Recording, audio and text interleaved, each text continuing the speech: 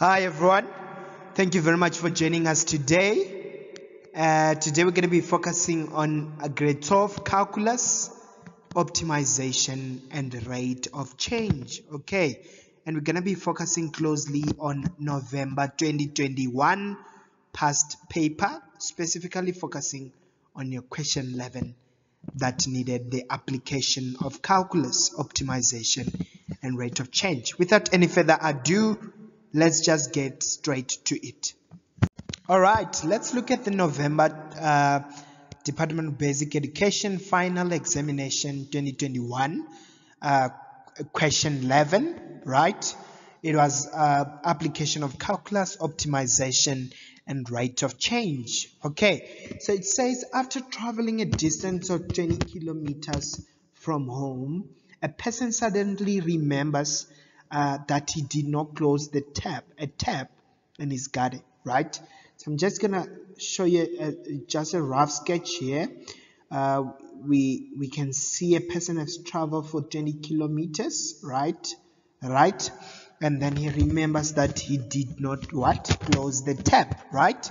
He decides to turn around immediately and return home to close the tap. Okay, so we are given that the cost of water at the rate at which water is flowing out of the tap, right, is what?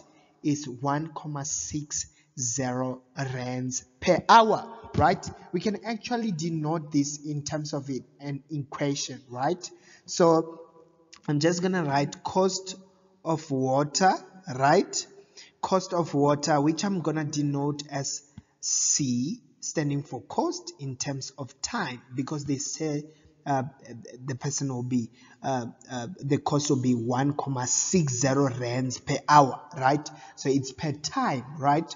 So it's gonna be what? 1,60 times t, right? Why times t? It's because that every hour the person would be spending what?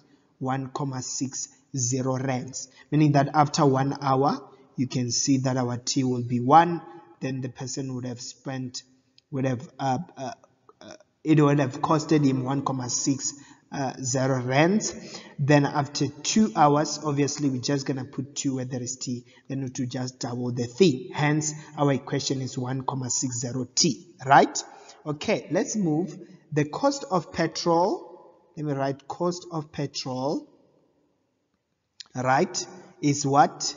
Is 1,2 plus x over 4,000, right? And this is in rands per what? Per kilometer, right? It's in rands per kilometer. So I'm just gonna say C in terms of x because it's represented in terms of x, right? And we were told where x is the what?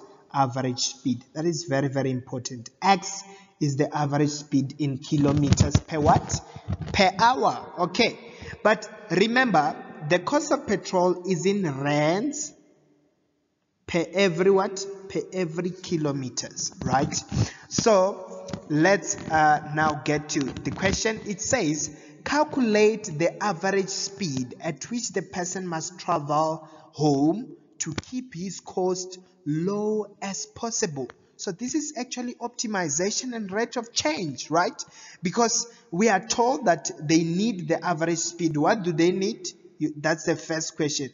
They need what? X, because X is standing for the what? For the average speed, right? So they said calculate the average speed at which the person must travel home to keep his cost low as possible, meaning that we need to solve X when our cost has been what?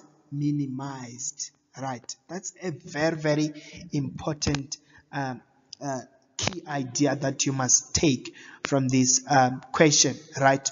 Or rather that you must deduce. So meaning we know that the cost is being what? Minimized.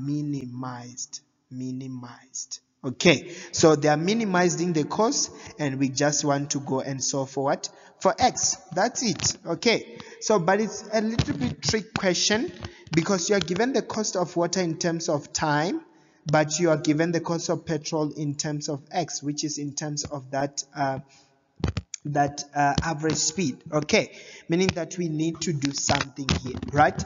But very, very important, we are given that the person has to travel back home. What is the distance to travel back home? Is 20 kilometers, right? So we know that the average speed, V average, according to science also, right? So this is maths, obviously it's connected to science. Average speed is equals to distance over what? Over time, right? Distance over time. So we can say, we can replace our average speed, we were given x, will be our distance, which is what? Which is 20 kilometers, right? To travel back home, over what? Over t, standing for time. So if we solve for t by cross multiplying, t will be equals to 20 over what? Over x. That is very, very important for you to be able to deduce. T is equals to 20 over x, meaning that we can now come and express this cost of water in terms of what? In terms of x, because at the end of the day we want to solve for the average speed. In other words, we want to solve for x. We don't need t, right? We want to solve for x, meaning that we have to replace the cost of water in terms of that average speed, in terms of x. So where there is t, I'm going to replace by what? By 20 over x. Okay. All right, there we go. So our t, we placed 20 over x. Okay, let's now come to the cost of petrol, right? Remember, the cost of petrol is in rands per kilometers, right? But how many kilometers will the person have traveled if he has to go back home? It's how much? Is 20 kilometers, meaning that the cost of petrol now, which was in just kilometers, will have to be multiplied by those kilometers that are needed for a person to travel back home, so that we can convert this cost as per that kilometers that he would have traveled, right? Meaning that in our cost of petrol, we are going to multiply by what? By 20 kilometers, right? And why are we multiplying by 20 kilometers? Because this was just a cost per kilometer, but we now know how many kilometers are needed for him to go back home, meaning the cost now will have to be relational, in relation to the kilometers that the person would have traveled home, right? So we need to multiply the cost that was in just kilometer, rands per kilometer, by 20 kilometers, so that we can convert it into that distance that the person would have traveled back home. So that was also the trick part of this question, right? So when we multiply this cost by 20, it's just going to be 1,2 times 20, which is 24, plus 20 times x over 4,000, which will give us 1 over 200x. Okay, so this is the cost of petrol, and here on top we have the cost of water, which can be simplified, right? So we can simplify it to say 1,6 times 20 is going to be 32 out of x. Okay, very, very important. We need to calculate the average speed. We need to get x to keep his cost low as possible when the cost has been minimized, right? So meaning that we need to go and now determine the total cost, right? The equation for the total cost, because we just want to minimize the cost. There's a cost of water coming out at the tap, and the cost of the petrol you will use to travel back home to cover that 20 kilometers, right? So meaning that the total cost will be the cost of water, which is 32 over x, plus the cost of petrol, which is 24, plus 1 over 200x. Okay, so this is now our total cost equation, right? I can just denote it in terms of x properly to say C of x, C standing for cost. It will be equals to 32 over x plus 24 plus 1 over 200x. Okay, so that is our cost. Now we need to minimize the cost. Why are we minimizing the cost? Why are we optimizing the cost, right? It's because they told us that we want to keep his cost low as possible, meaning that the cost has to be minimized. How do we minimize? You get the derivative, right? When you get the derivative, you are actually getting those minimum values in that equation, in that graph, right? Just as getting the turning point, you have to first get the first derivative equated to 0, and you solve those x. And those values of x will actually be your minimum and your maximum value. But if it is 1, it's obviously going to be what? Your minimum value in this case. Okay, so we are just gonna get the first derivative. You derivate that equation. If I just write that equation properly, 32 over x can be also written as what? As 32 x exponent minus 1, right? If we just take x to the numerator, then when we get the derivative, it will be minus 32 x exponent minus 2. 24, when you derivate 24, a constant is 0, right? So when you derivate 1 over 200 times x, to be 1 times 1 over 200 is 1 over 200, x exponent 1 minus 1, right? So x exponent 1 minus 1 is what? It's going to be 0. X exponent 0 is the same as 1. So 1 times 1 over 200 will be 1 over 200. Okay, so in order for us to get the x values, we need to let our first derivative to be 0, and we now go and finally solve for what? For x. Okay, then we can finally answer that question. Okay. All right, I'm just going to write it in red because of space. We don't have space here. So to solve for x here, we can just take 1 over 200 and transpose it. It will be minus 1 over 200 is equals to minus 32 x exponent minus 2, right? If we divide both sides by minus 32, so we are going to get, where can I write now? I'm just going to write on top of the equation. I don't know, but let me just put it somewhere here. So we're just going to get x exponent minus 2 is equals to 1 over 6,400. Okay. Then to solve for x, we can just write this as a fraction to say 1 over what? X squared, right? Is the same as 1 over 6,400, right? And we can just simply cross multiply. Then we'll have our x squared is equals to what? 6,400, right?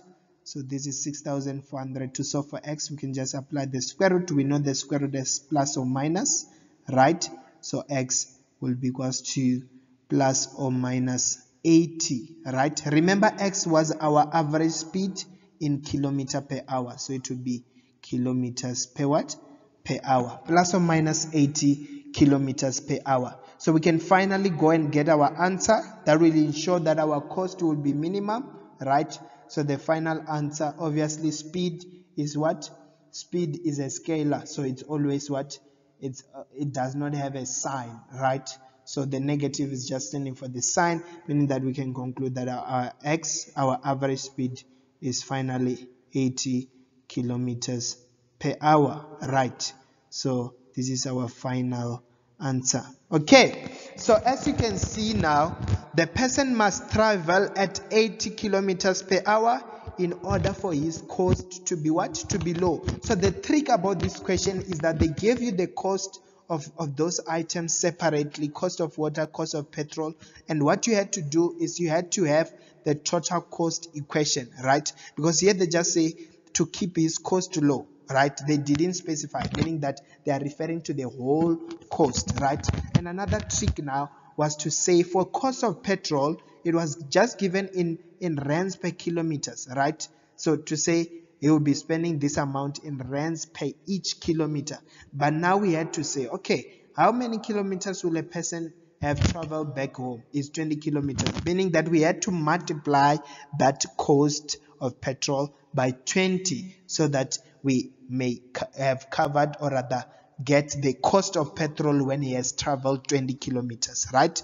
Also, what's very important also here was to express your cost of water in terms of T, and also go and use the formula for average speed in order to finally substitute this T in terms of X. Okay, then you finally go and you what? You optimize, you find the rate of change in cost, you derivate, equate to 0, solve for X. And that's how you solve these optimization problems. All right. All right, great stuff. This marks the end of our lesson. Thank you very much for watching. Thank you very much for joining us in our session. I hope you learned something. If you're new to this channel, make sure you have subscribed and hit the notification bell so that you may be notified when we upload new videos. Otherwise, that's all for me, and goodbye.